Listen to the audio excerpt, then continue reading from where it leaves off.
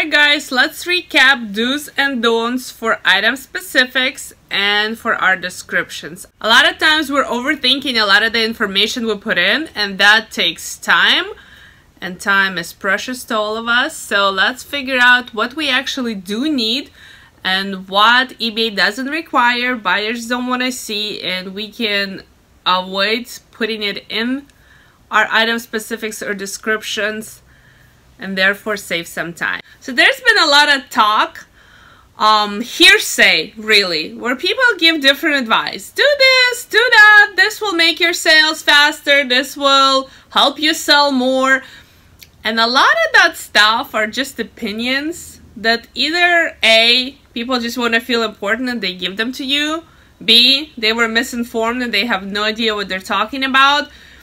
And so whenever you are trying to take an idea and implement it into your own business, it's probably best to check with the source, which in our case is eBay themselves. eBay customer service improved tremendously. From being with eBay over the past 9 years, we went through customer service for buyers only, customer service really good for sellers, customer service back to buyers. eBay improved it so much. They are really good now. If they don't know the answer to your questions, I had a ton of times where they would say, we're gonna figure it out, and they would call me back within 1 to 2 days and they will have the solution. So don't be afraid to call them and ask and verify everything before you just blindly start adjusting your listings in hopes that it's going to make something good for you, because it may not hurt you, but it may waste your time. I've been told multiple times that with item specifics, you want to put in as much as possible. You want to create all those special fields, add your own item specifics, and that is all not true. So before I made this video, I had a list of myths that I myself been questioning over the years. I have multiple stores, and so I am able to test some things. I am able to do minor adjustments here and there and then see what they actually do to my sales in the long run. And a lot of those things that people say, eBay told me so, you have to do this, and then I would do it and nothing would happen, or it would actually hurt my sales. And I thought, you know what, enough. Before I put out another video about item specifics and descriptions, I'm actually gonna call, because I have an anchor store, and I'm going to talk to an eBay representative. And so I did, and I had a list of a few iffies that I wanted to ask them, and I got my answers, and I hung up and I waited about 2 hours while I was listening, and then I called back and got a different representative and asked him exact same questions because, you know, I just wanted to make sure that they were all on the same page, and let me tell you, they were. The answers were very similar to each other. So with item specifics, do not try to change them to fit you. If eBay says color and the drop-down menu says orange, pick orange. Do not override it and put tangerine or salmon. That is your opinion. You might be super good at shades, but at the end of the day, it is orange. If your customer emails you and asks what shade that is, which will be really rarely, then it's up to you. But eBay server is not going to look for tangerine, and it's not going to look for salmon. I've been told this by multiple people at eBay today. So your options are what the drop down says. Do not delete it and type your own. You're just hurting yourself. The whole point of item specifics is to give yourself a chance to be found. Therefore, algorithm knows specific words that it's looking for. In the color range, there is no salmon, so don't try to help eBay or your buyer by adding your own. eBay is also very clear on what fields they want you to fill out. If you skip them, you won't be able to list your item. It's just going to have it in red. So make sure those are picked, all of them. But I've been told many times that if you have any additional information, just create your own fields. Well, that is no longer the case. You don't have to go crazy and overload item specifics with bunch of fields that you have created yourself. So at the end of the day, do not overthink item specifics. Whatever category you have chosen to put your item in, eBay will automatically show you what item specifics they want you to fill. Based on the drop-down menus, just pick what you're asked. It's like a questionnaire. They ask you questions, you answer them. Nothing else is required. Do not spend extra minutes trying to come up with your own description for that item that you're going to create item specifics for. That is not necessary. Now let's talk about descriptions. There are certain things you should do, and there are certain things that you shouldn't do. I am also guilty of this because I have put out a video almost a year ago. Did you know that I started the YouTube channel in February of this year? And well, it's December, so in a couple months I'll be here a year. Woohoo! I haven't been very consistent in the past, but I'm changing that. This is the third video this week. So I committed myself to 5, right? But only 3 happened, but this is still improvement. I do have a lot going on business-wise and family-wise. I am a mom. I have to be with my kids. I also have stuff to run down here, so I'm working on it. You might be only getting 3 videos a week from me, but hey, that's better than once every 2 months, right? But I do enjoy talking to you guys. I enjoy reading your comments. I am making this a regular thing, and I'm going to tell myself that I'm gonna do 5, which means I'm really gonna do 3. But anyway, back to description. So one of my old videos, if you look at it from probably February, I don't remember for sure when I put it out, but I have showed the format style where we would say brand, 2 dots, space, and then we would write the brand, and then we would say style, 2 dots, and then we would write style. And we were basically copying the everything that was in item specific into our description. Well, I'm not sure if the lady that was so in with eBay was wrong, or if eBay has changed their standards. But as of this morning, when I talked to them, they said that that is not necessary. Now, the computer still likes it, because I guess that's the code that the computer talks into. But it is not necessary that at this point they perfected the system that it's smart enough to pick up what you did in item specific. In fact, they told me not to repeat the information. And they said, actually, if we go into help section, which I have not looked, but I do believe them, that it is in there. So you're not supposed to repeat the information. So do not take your title and then repeat it in item specifics. Or we actually like to do it the other way. We like to put blue in the title, which we're not supposed to. It belongs in item specifics.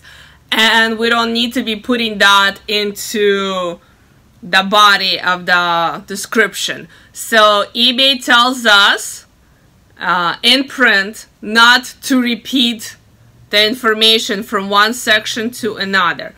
So in your description, all the important things that you want to be picked up about your item by Google and by eBay has to come into front. So whatever you want to say about your item has to be in the front, in the form of sentences, and it could be like you're writing a paragraph.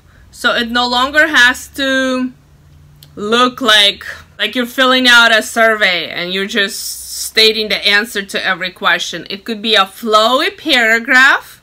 You do want to give details. Now, eBay is a very visual site. A lot of times, buyers will not even look at your description. They looked at the pictures and they either love what they see or they don't. So if you have defects, flaws, any special detail you want to point out, it should all go into the pictures. eBay is giving you 12 pictures to use. And we will have a separate video on do's and don'ts with pictures, and we will go over lighting kits, and it's time to update. I did a video about pictures about a year ago, but things change all the time and you have to keep changing with it. eBay is a very visual site and most of your work should be shown through the pictures. That's what buyers see. However, you're not just writing your description for the buyer, you're writing it for the search engines as well. And when somebody is shopping and they're putting in what they want, that portion, the first portion of the description, it's what computer service will look for to put your item in front of their eyes. And that is really what you want. So do not skip description. Descriptions are important.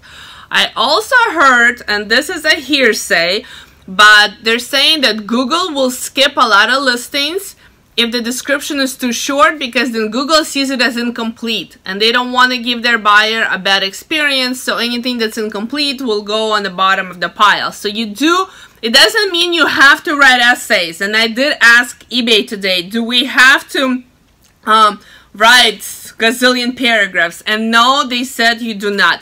But they don't want one sentences either. So you do have to describe your item the best you can. Another interesting thing they want is you should not be describing your item negatively.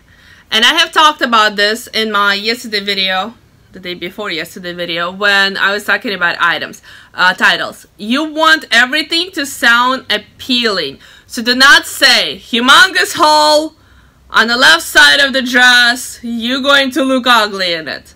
That is, even though it's the truth, it's the negative way of saying that.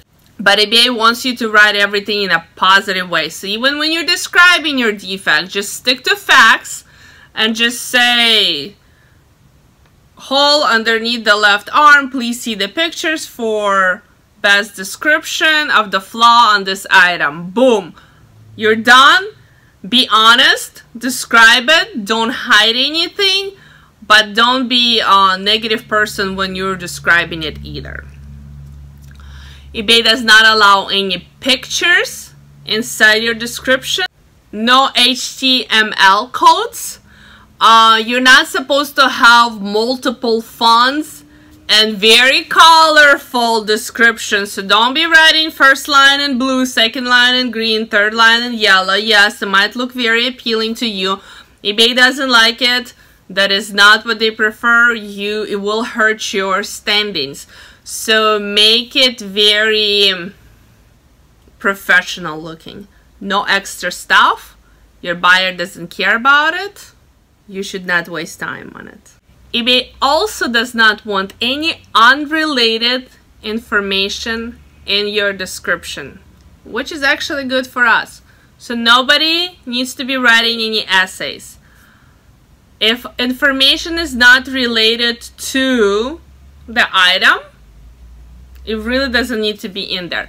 Now, we all have our own little rules, like we feel like we need to tell the buyer, even though the buyer will never read it, but it's gonna make us feel good inside, and for that purpose, type it up in a Word document and just copy and paste it to the bottom of each of your description. You could have a little paragraph about, you know, I will ship the same day if the payment is made by noon. Or if you want me to upgrade your shipping, please see that I have 4 different shipping options. And our next video is, I'm going to show you how to write rules for shipping, so you don't have to like pre-fill that stuff over and over. But no unnecessary stuff needs to go in the description. So, to recap, your item specifics, you're just simply choosing the drop-down menus that eBay already pre-selected for you based on the category you put your item in. Nothing extra is required. It should take you no more than 30 seconds. You simply fill out make a choice. You don't write anything. You simply make a choice of the answers that are already given to you. As far as your description go, do not make one-line descriptions. Beef them up a little bit about the item. Do not write an essay. Don't put any unnecessary information in there. Try to stay positive when you're describing your item. Be honest. Don't lie. Don't hide anything. Just tell your buyer what it is. Let's take a moment and actually take a look at what eBay considers a good description. Because remember how I said go to the source? Well, they did take all the guesswork from it for us. They updated it, they wrote it, it's in writing, it's in front of us, we just have to look for it. So let's see what the proper eBay approved, Cassini favored description looks like, shall we? So you logged into eBay, and if you just go into help and just pick, you can even just type in writing a good title and description, this page will come up. And if you keep on scrolling, it's going to give you examples of what eBay thinks a good description is. Look at it. It's not 5 billion words in there. They are fairly short. This is it. This is what eBay thinks a good description is. Here is example number 2, example number 3, example number 4. I'm not going to read this to you guys. And here, remember, that's my old, so they're still doing it. This is still, you know, a thing, but it's not the only way. You are totally okay using some of this other stuff. Look, it all will come up. I'm not going to read you the descriptions because I want you to go and look this up yourself. I am really big on providing as much accurate information as I possibly can for you guys.